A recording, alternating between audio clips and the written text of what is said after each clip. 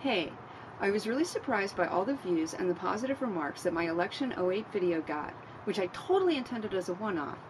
But then I got a request for my energy policy, and I realized that just because a girl isn't president or a candidate doesn't mean she can't develop an energy policy. Just ask Karl Rove. So, I put something together. First, we could use health club treadmills to power hair salons. I got that idea from post-war Paris.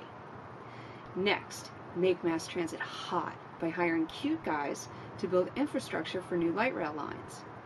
And let's fund research into non-food biofuels like hemp oil, which would decrease our dependence on petroleum while increasing reasonable doubt for your old college roommate.